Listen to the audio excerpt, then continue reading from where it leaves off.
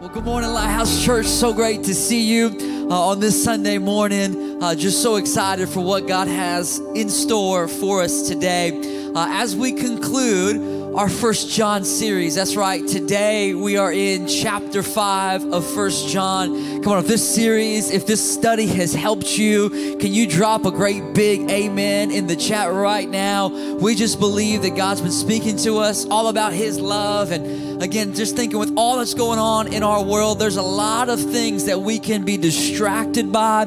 There's a lot of things that are biting for our attention. There's a lot of responses that we can have.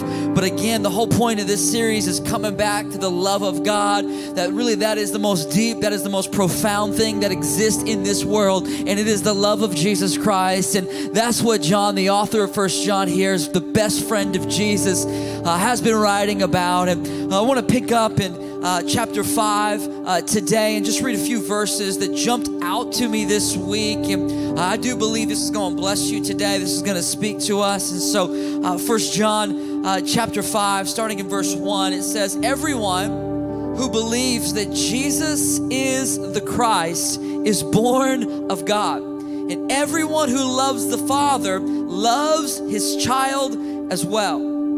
This is how we know that we love the children of God, by loving God and carrying out His commands. In fact, this is love for God, to keep His commands. His commands are not burdensome, for everyone born of God overcomes the world.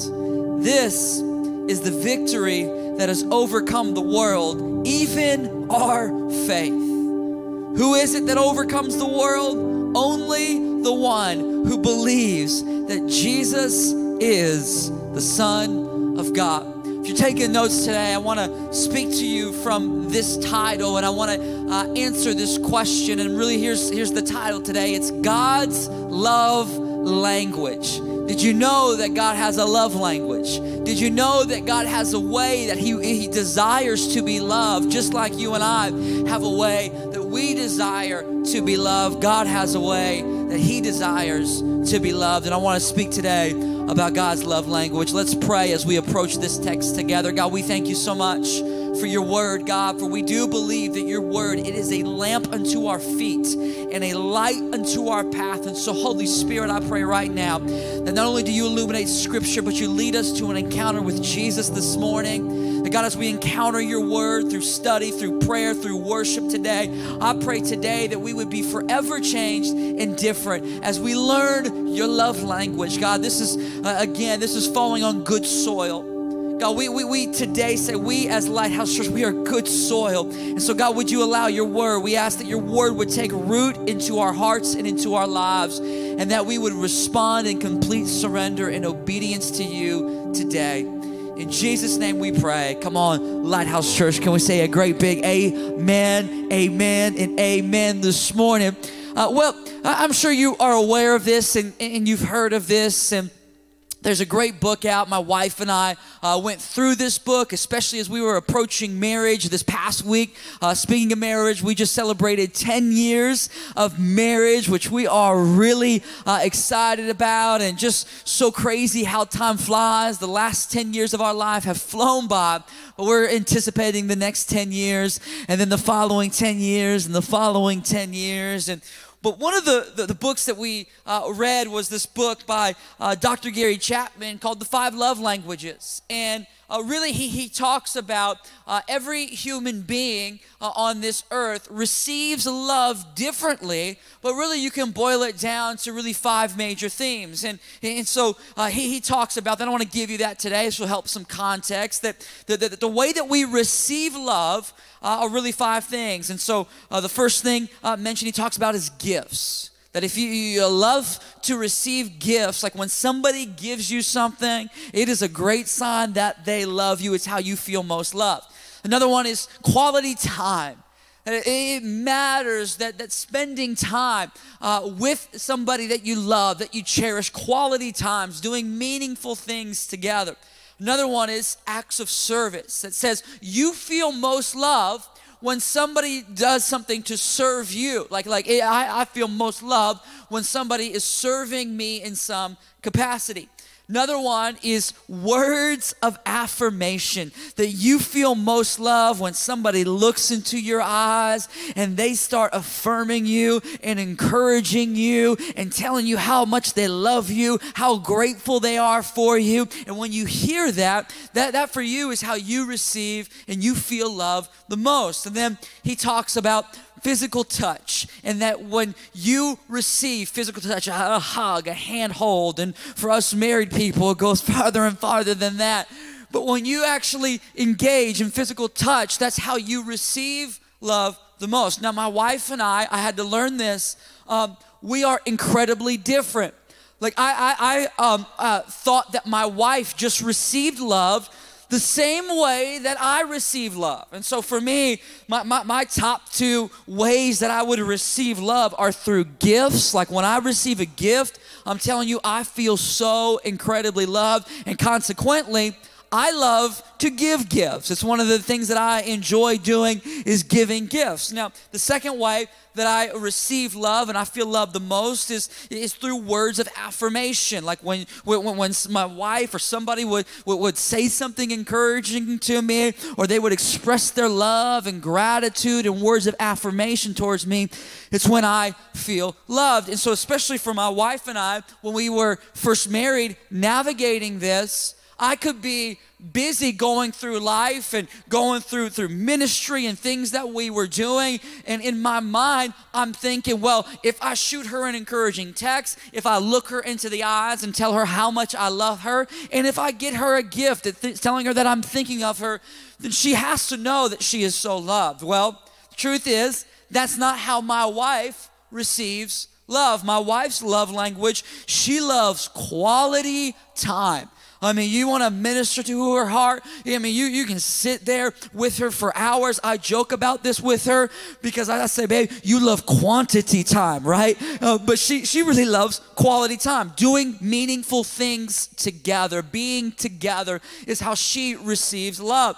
She's a physical touch. And so when I hold her hand, I had to learn this in public because I'm not much of a physical touch guy. And so my wife was like, hold my hand. I want to hold your hand when we're walking through the streets or we're walking through the mall, and give me a hug more. And that's how she receives love. Now, we are very different, right? And so we've had to learn this. But here's ultimately Dr. Gary Chapman's thesis when it comes to this, that people don't receive love until you love them in their love language.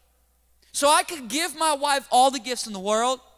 I could say all the nice things that I could possibly think of to my wife, but she won't adequately receive love until I express it in the way that she receives it. And so till I spend time, quality time with her, until the physical touch, I hug her more, I hold her hand, I demonstrate for her a love in how she receives that. So the question I want to ask you today, Lighthouse Church, is simply this. If God has a love language, what is it?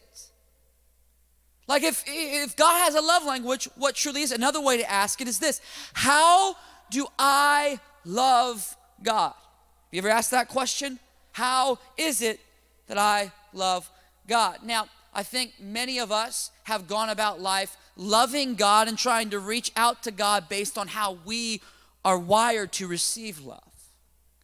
But God actually calls a response for us, and He has a way that He likes to receive and to be loved. Now, it's interesting as we approach this text, it's the first 4 chapters of 1 John was really talking about, and the theme of this whole book, right, is God's radical love and our response to His love as we walk in fellowship with Him. That's the theme of 1 John. And so the first 4 books of this, he really has spent time talking about His love towards you and I. And we've spent 4 weeks talking about how much God truly does love us. And then finally, we get to chapter 5, and chapter 5, it takes this different approach, and it really goes on and it talks about the way that God receives love. How is it that we are supposed to live our life in response to the love that we have received? And so as we jump into this in verse 1 of 1 John chapter 5, it says, everyone who believes that Jesus is the Christ is born of God. And everyone who loves the Father loves his child as well. Now, I want to just draw your attention, because we have to create proper theology before we can dive deep into responding to the question of what is God's love language? How do we love God? So we have to dive deep, and I love the way that he starts this, right? And he talks about this belief. Now, the point that I want to demonstrate for us and what John's trying to communicate is simply this. We don't become children of God by what we do. Rather, we become children of God by what we believe. It's really important. It's why he talks about belief in Jesus. It's this thought that I can't achieve God, I am to receive God. And we talked about this last week, receiving this free gift of love and salvation and grace and forgiveness that God so freely gives as we respond. 1 John 4 tells us that we love because he first loved us. Did you know that Christ is more than just some last name that so happened to be ascribed to Jesus? Like, it's really important to know the reason why Jesus' name is Jesus Christ, because there's power in his name. We sing songs that there's power in the name of Jesus, power to break every chain. Well, why is that? What is that talking about? Because when you understand and you study the meaning of Christ, it means so much. It actually means the Messiah or the Savior. So you can actually say Jesus Christ, or you can say Jesus the Messiah. You can say Jesus the Savior. The Old Testament is full of prophecies from the prophets that was speaking about the Messiah, that was speaking about the Savior, that was speaking about the Christ that was to come, all in reference of Jesus Christ. Now, it's really important for us to understand the reason why Jesus' last name is Christ not only represents that he is the Messiah, that he is the Savior, but his name also represents the mission that he is on. So I want you to notice that Jesus' name, it's not Jesus the economist. It's not Jesus the psychologist. It's not Jesus the president. It's not Jesus the Republican. It's not Jesus the Democrat. It's not Jesus the humanitarian. It's not Jesus the environmentalist. It is Jesus the Christ, Jesus the Messiah, Jesus the Savior, which would lead us to believe the greatest mission that actually Jesus came to fulfill was in his name. He realized that the greatest need in humanity, it was a sin issue that has been our greatest sickness. And so God in his love actually came to earth in the form of his Son to demonstrate his love for us. And Jesus the Messiah, Jesus the Savior, actually rescued us from the sin that has so easily entangled us. And by doing that, it has restored our relationship with our Father. So the point that I'm trying to illustrate here is this, that our declaration of Jesus as the Christ is the admittance that we are in need of a Savior. That in order to receive God, we have to actually admit that we need him. And maybe that's where you're at today. If you were to examine your own life, you would say, Pastor, I have been living as my own God, doing what pleases me, doing what I feel is right in my own eyes. And the Holy Spirit is starting to work in your life even right now as I'm preaching and I'm highlighting this point. The Spirit of God is at work in your life, and you are realizing and coming to this realization as the Spirit enlightens your heart and opens your eyes that you need God. So in order for us to receive it, we have to admit that we need him. Love the way that Proverbs 14:12, listen to the way this says, because we can get so caught up in doing what we think is right in our own eyes. It says this in Proverbs chapter 14, verse 12. It says, there is a way that appears to be right, but in the end, it leads to death.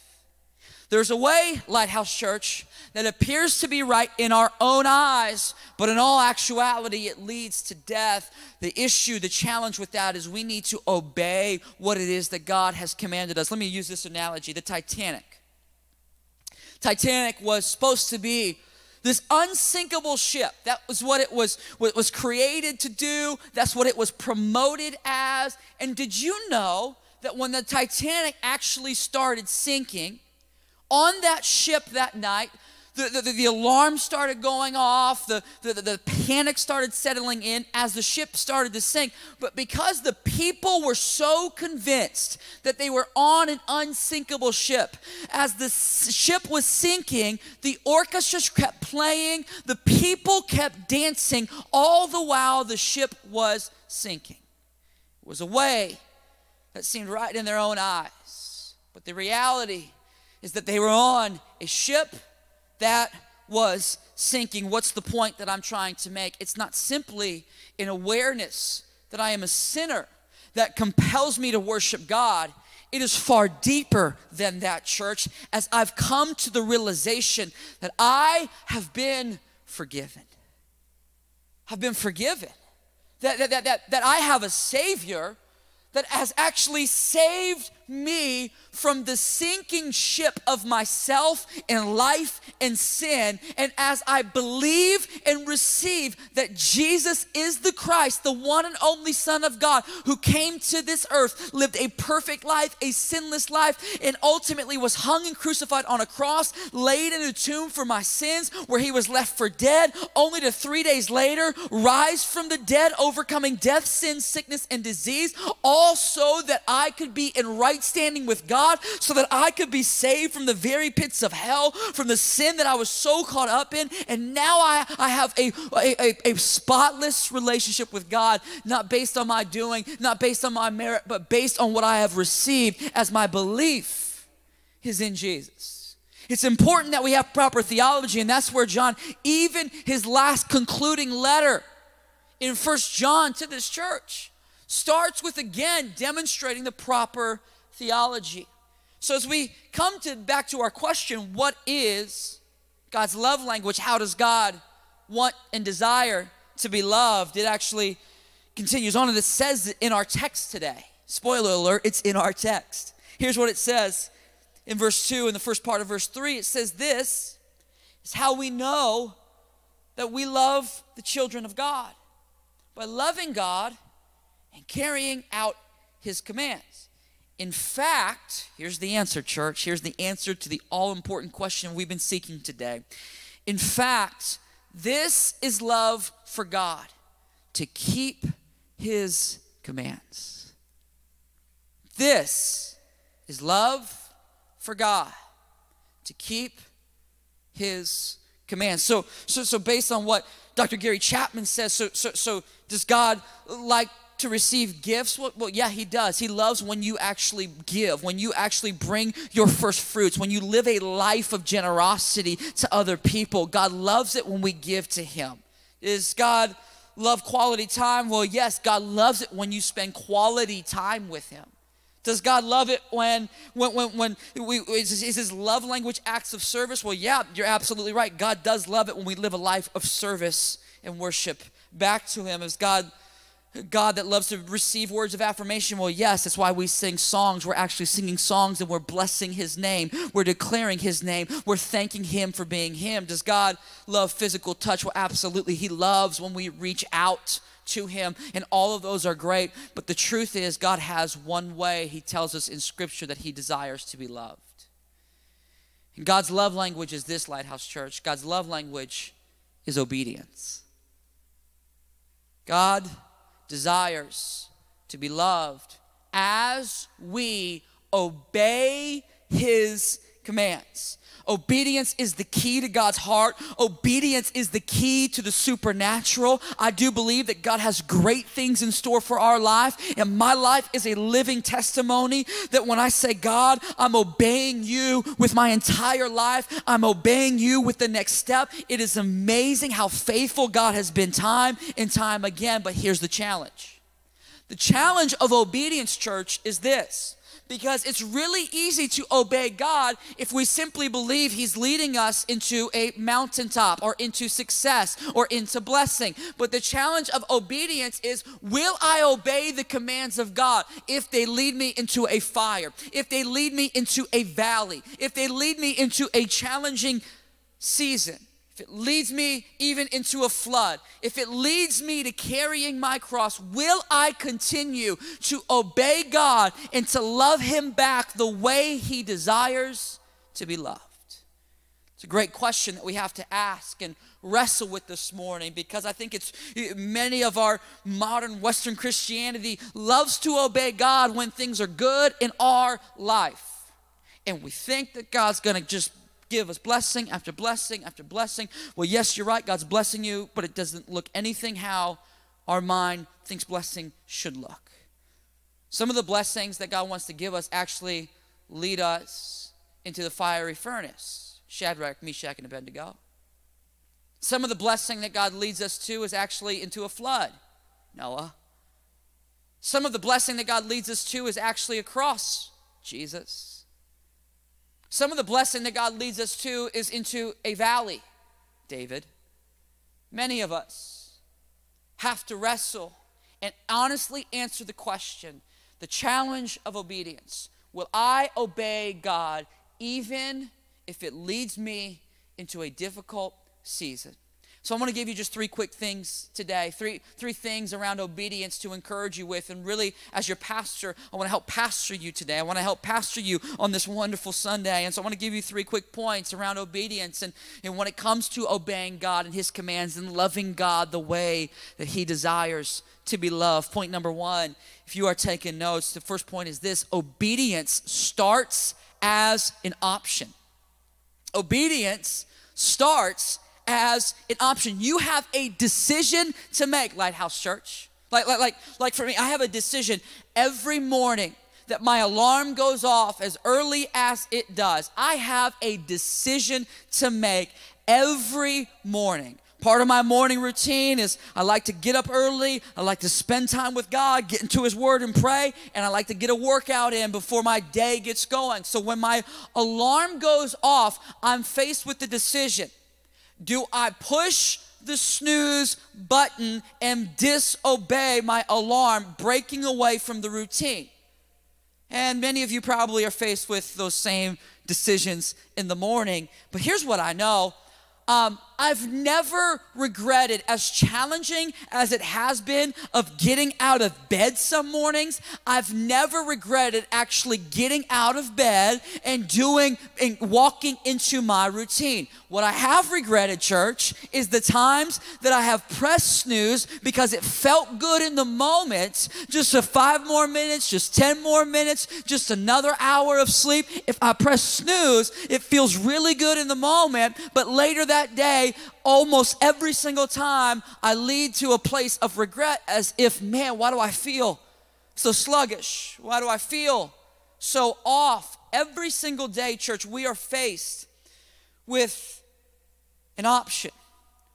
And that option is, will we obey God even if it's difficult, even if it's challenging? Another way that we can look at it, and we have to go to this side of it, and I want to just talk to Christians for a moment. If you are a follower of Jesus, that's what a Christian means. It means a little Christ. It means a little follower of Jesus, which is what we're trying to be. We're trying to be examples of the great example that was set for us as he transforms our lives, as we admit he is the Savior of our life. And so as Christians, let me just go here, and I want to pastor you for a moment and talk about this.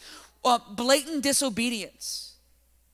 Like we can go in, and you don't need me to expose all of the sins that are out there. Holy Spirit does that. I mean, we can talk about greed, we can talk about anger, we can talk about lust, we can talk about unforgiveness, we can talk about bitterness, we can talk about offense, and on and on and on and on. The question I have for you, Lighthouse Church, is simply this: if you know that it breaks the heart of God, why do you think it will fulfill yours? If you know that the decisions that you're making, the options that you're choosing are blatantly breaking the heart of our Father, of our Creator, Why is it that we think it will fulfill ours? But a moment, just like when I hit that snooze button, feels really good in the moment, but I always regret it later. If we know it breaks the heart of God, why is it that we think it will fulfill ours? Let me say it this way. If Jesus is not Lord of all, Jesus isn't Lord at all. He either has all of my life, like there is no part-time Christians. There is no part-time Christianity. There is no just, I'm a Christian on Sunday and I show up for Sunday worship and I do the dance thing and I sing the songs and right now I comment in the chat and when we come back to the building, I'm here in the building. But then Monday through Saturday, I'm about myself. I'm about living my life, doing what I want to do, doing what pleases me. Listen, either Jesus is Lord of your entire life or he's not Lord at all. And I know this, that Jesus wants our entire hearts. And here's the good news I want to give you. And I would be remiss to not go here. And actually John goes here in the second part of verse 3. He says, and his commands are not burdensome. The commands of God. So the way that he desires to be loved, church, he actually goes on and says that those commands that he asks of us, it is not burdensome. Like it's not weighing us down. And this is a good thing because when you are in a relationship with God, you understand that you have a loving and gracious Father that loves you so much and cares for you. And he's actually given us commands to protect us. Because he loves us so much. And so when it comes to the commands of God, it's not like this weighty, burdensome thing that I have to do. And it actually is this freeing thing that because I've had a revelation of who God is, and I know how much he loves me, and I know the plans he has for my life, and I just so desire to continue to be a vessel for him. Guess what? I know he's got some commands to protect me from myself, to protect me from my destiny, to protect my family, to protect my ministry. God has a plan for every single one of our lives, and his commands are actually to help protect us out of his love that he has for us. Here's the point that I'm trying to communicate. You will never allow God to lead you until you know how much he loves you. You'll never allow God to lead you until you actually know how much he loves you. Like the fastest way, church, to destroy your destiny, your future, what's ahead for you, is to disobey God. But because I know he loves me, he cares for me, and he desires to be loved, and the way that he desires to be loved is as we respond and we obey his commands. Second point when it comes to the challenge of obedience and the opportunities and choices that we have to make. Number 2, if you're taking notes, you can write this down. Obedience finds opportunities. Obedience finds opportunities. Did you know that when we obey God, when we obey his commands, here's what we're doing. We're actually blessing God. Did you know that you could actually bless God with your life? Like it's not just about receiving blessings from God, but my life could actually be a blessing to God. How is it that I do that? Well, I simply obey the commands that he has set before me.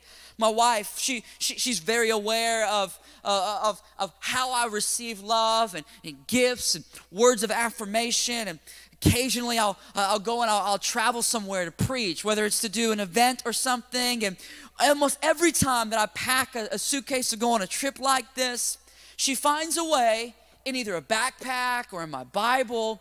She writes a love note, an encouraging word somewhere that I will discover at some point on this trip. And I'm telling you, almost every time it is what I need to read as soon as I discover it. Why is it that this is important? Because she has discovered how I desired to be loved. And even at moments when she says things that she's like, you are an incredible leader, I don't feel like a great leader. You are an amazingly gifted preacher. I don't feel like a gifted preacher. You're an amazing husband. I don't feel like an amazing husband. What she's doing is she's encouraging words of affirmation. She's prophesying over my life. And as I read it based on how I receive love, what's happening in me is there's a bigger man inside of me. The Spirit of God is welling up on the inside of me as I'm receiving this. And so when I say that obedience finds opportunity, she finds opportunity to bless me. She looks for these opportunities that she knows will minister to me and to bless me. Now, if this is true in a human sense, how much more important is it for us to live our lives as a blessing to God, church? How is it that we do that? We live our life in obedience to God. Listen to verse 4.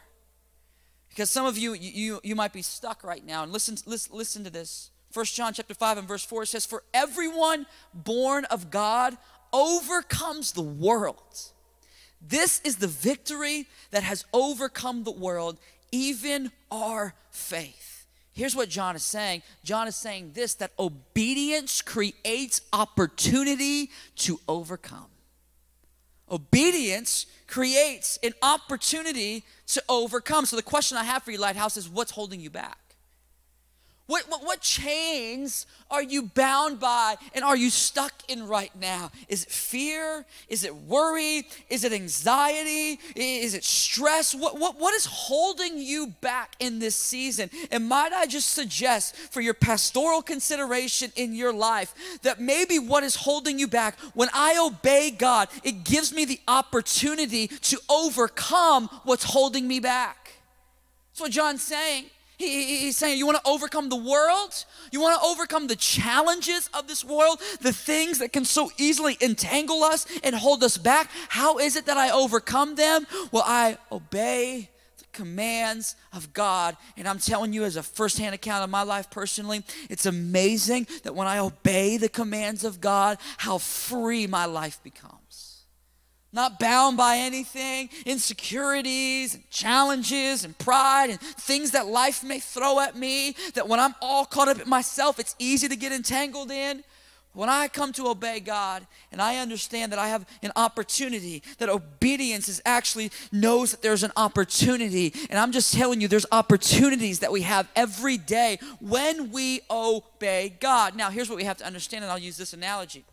For me, I showed some of you a picture of when just over 10 years ago, I was about 65 pounds heavier than I am right now. I was standing in at about a solid 217 pounds at 5'8", okay? And I just really loved donuts. I loved appetizers at Applebee's. I loved food, right? And I had to get a grip on that. Now, when I was first starting out in this health journey and in this health transformation, I so easily got caught up in temptations of quick fixes. So it was whether it was a fad diet or it was a quick fix to something. And here's what I learned is that those quick fixes, though they may have temporarily worked, it wasn't sustainable in the long run. That it wasn't until I actually developed a healthy routine and a healthy pattern and a healthy daily choice and decisions that I was going to make that it ultimately led me now to 10 years later being where I'm at today. What is it that I'm trying to say? I'm trying to say there are no shortcuts to obedience. There is no just quick fix to obedience, that obedience is an everyday decision that we have to answer to God to say, God, either I'm going to obey you today, I'm going to obey your commands, I'm going to bless your name, I'm going to be a blessing to you, and I'm surrendering my life, and I'm choosing to live it this way. I love the way Eugene Peterson says it. He says it's a long obedience in the same direction. This journey of following Jesus, it is a long obedience. In the same direction, day by day, making a choice to obey God. Listen to the way Isaiah 40 verse 31 says it. It says, but those who wait on the Lord, those who wait on the Lord shall renew their strength. They shall mount up on wings like eagles. They shall run and not be weary. They shall walk and not be faint.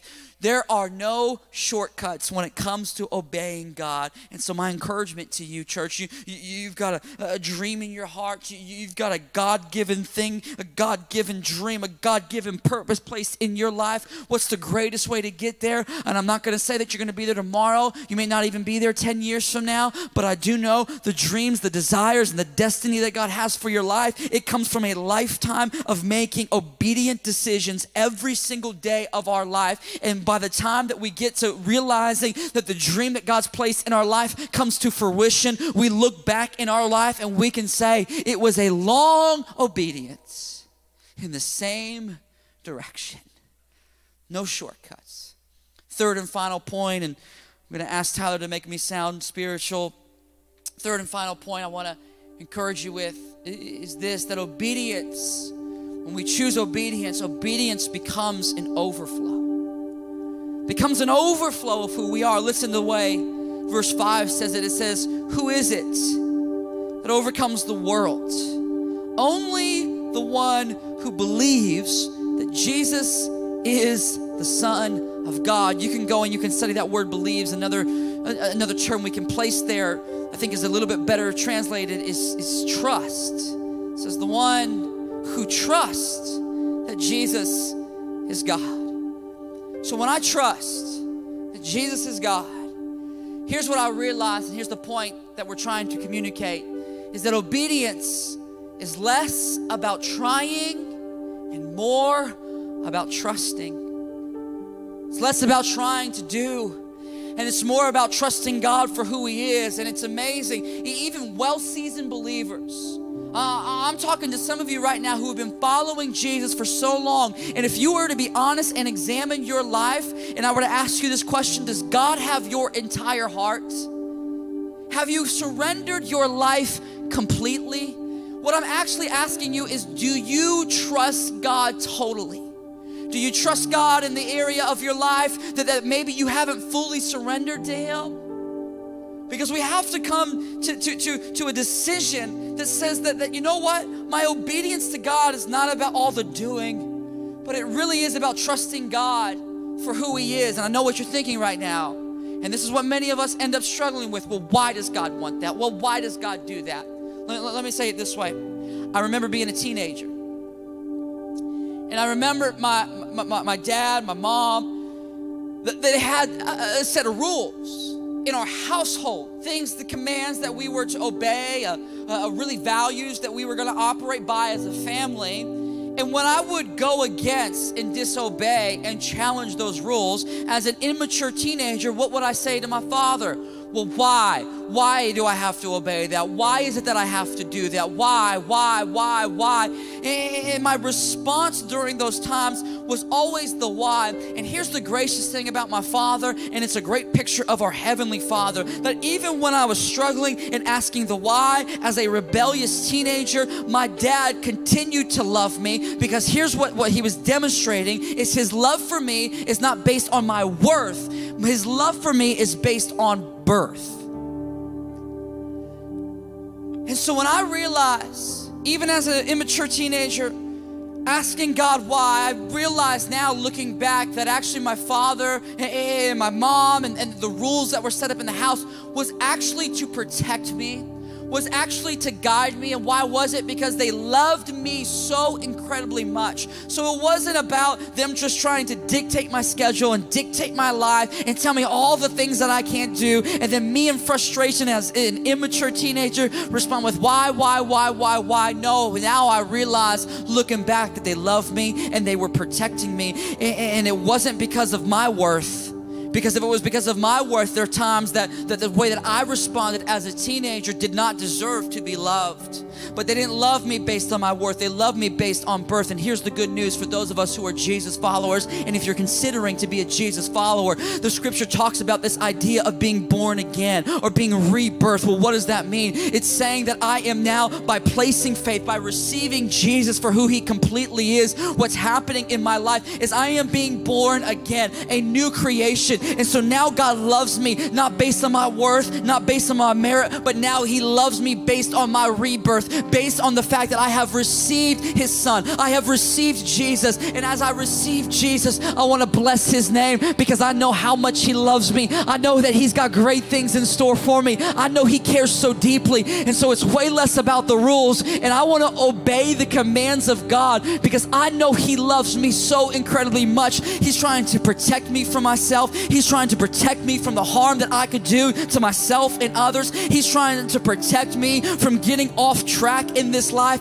And so no longer now, looking back as I'm growing, as my maturity as a believer, no longer do I respond to God and say, well, God, why these commands and why that and why this? But rather I say, God, you love me. You've got great things in store for me. And as I'm a born again, spirit-filled child of God, I just know that you are protecting me, you're leading me, and you're guiding me as I take this long obedience in the same direction. Obedience, church, obedience becomes an overflow. And it's a lot less about, well, am I going to do right? Am I going to do wrong? No, I know God loves me and I want to bless his name and I want to please his heart, and I'm going to continually live my life blessing his name, obeying his commands. I love the way Proverbs says it. This is what's important as we close. Proverbs 4:23, it says, above all else, guard your heart, for everything you do flows from it. Here's the truth. If your heart is right, your actions follow. It's only been in times in my life where there's been great deep conflict in my heart that my actions have lashed out in wrong ways. But when I know that my heart is good, my heart's in the right place, it's amazing how my response towards this life. Why? Because the Proverbs tells us so very clearly, above all else, guard our heart, because out of it flows well springs of life, and other translations will say. And so, as we come to a close in this series, Lighthouse Church, God loved us in our love language. I want us to realize that today. That God has demonstrated his love for you based on your love language. And this is good news, because for those of you that receive it in words of affirmation, he tells us in scripture time and time again that you're fearfully and wonderfully made, that you're a child of God, that you're a royal priesthood, that you're above and not beneath, that you're the head and not the tail. His scripture, his word, I'm telling you, church, is so full of words of affirmation for your life. And he actually wants to demonstrate how much he loves you. For those of you that receive love in words of affirmation, a great encouragement would be to open this book and allow scripture to minister to you. Maybe you enjoy acts of service, and that's how you receive love. Well, the good news is Jesus demonstrated for us what the greatest act of service was by laying down his life for us in an act of service for you and I to restore this relationship with God that has been broken. And so if you're saying, well, I'm about acts of service, well, God continues to serve and work in our life, and there is no farther and greater demonstration than laying down his life for you and I. Maybe you're saying, well, I like gifts and I like to receive gifts. Well, the good news is that he bought us back. God paid the ultimate price by laying down his life for you and I. He paid for the ransom and the sin of your life, leading us to salvation. It cost God everything, and he invested everything that he had to purchase you back. And so if you love to receive gifts, oh, there's good news that you have been bought at the highest price. And the good news is as a spirit-filled believer, he's continuing to give us good gifts that go on to minister to others. As a spirit-filled life, there's fruit that comes out of our life, and he actually has gifts that he wants to give us as we walk in obedience every single day of our life. Gifts to encourage others, gifts to prophesy over other people, gifts of discernment to give somebody, gifts of knowledge to give somebody. I'm telling you, God is always giving gifts. And so if you receive love by receiving gifts, God's got gifts he's want to give you. And let us look no farther than the fact that he bought you and I. He paid the ultimate ultimate price. Maybe your physical touch. And maybe you're like, I like to be this physical touch. And I'm telling you, the physical touch of Jesus we see time and time again. The truth is that God is at work on the inside of us. His Spirit actually lives in us. And so He's touching us every single day of our life. And so when we say, God, I'm reaching out to you, the truth is God is with us. He's omnipresent, meaning He's with us everywhere that we possibly go. And so I just believe that the physical, tangible presence of God, when I take a moment and I realize that He's with me, He's actually hugging me, receiving me. He actually welcomes us with open arms. And so maybe for some of you, you're saying, man, I feel like I need a hug. I feel like I need to be embraced. Well, the good news is God's arms are standing there and He's waiting for you to take a step towards Him, because He's right behind you. And as you turn towards Him and say, God, I want you, He doesn't look at you and say, get away from me, you dirty, nasty, broken sinner, but rather He embraces you with all that He has, because He's reaching out to touch you. Maybe you're saying, I like quality time and I receive gifts in quality time. Well, the good news is God is always with you. His scripture tells us He'll never leave us nor forsake us. So the good news is, for those of you who are feeling lonely right now, He's never left us. He's been with you all the entire time. And so our response to that is coming to the realization that even in my loneliness, I know that God is with me in my midst, that wherever I go, God is right there spending time with me. And so our response, as God has demonstrated for you and I, He's actually loved us in the way that we've been wired to receive love. I think it's our duty, church, to respond to God and love Him back, not based on how we want to be loved, but based on how He desires to be loved. And as this series comes to a conclusion, Lighthouse Church, I'm telling you that God desires obedience, and our lives can get caught up in so many things. And this is a pastoral alert, a pastoral recommendation. If you are not living for Christ, if you are caught up in your sin, repent and turn to God and receive His forgiveness, receive His grace. And right now, if you're saying, Pastor, I want to make this decision today. I want to make this decision to follow Jesus. I want to obey His commands. And as I evaluate my life, the truth is I haven't been living for Him. I've been blatantly disobeying God. And today I want to repent. And whether it's for the very first time that I'm turning to Him, or as a radical recommitment, I'm saying, God, today is the day. On this Sunday in 2020, in the midst of all that's happening in our world, this was the day that I repented. This was the day that I turned to God. This was the day that I made a decision that, God, I'm going to choose to love you how you desire to be loved, and that is to obey your commands as a recipient of your love. You say, how do I do that, Pastor? It's simply by crying out to God right now on your couch, right now in your bedroom, right now in your living room, right now wherever you may be watching from wherever in the world that you're watching from. God wants this to be the day. The question is will you surrender your life completely to God? How? It's by crying out to God. It's by receiving. How do I receive this? Scripture tells us in Romans that when we confess with our mouth, when we believe in our heart, belief, that's what we talked about, we opened up with, we believe in our heart that Jesus is Lord and that God raised Him from the dead, we will be saved. Simply as it's put. So today, if that's you, you're saying, Pastor, I'm responding to God, you'll see a raise hand button come across in the chat right now. We ask you to do this because we want to know who we're agreeing with in prayer this morning. We want to agree with you. We want to celebrate with the heavens with who that is. And if that is you, I do want to close this message. And maybe you're one of the 50 or so people that in the last 4 months have made a decision to follow Jesus, and you're saying, well, what are some next steps? What can I do? One of the very practical things that we want to do is we want to be able to send you a book in the mail that answers some of these questions about what it means to follow Jesus. This book runs parallel with Scripture. So you're going to simply, you'll see come across the screen right now in a slide, you're going to text the word Fresh Start to the number 805, I believe it's 321-1818.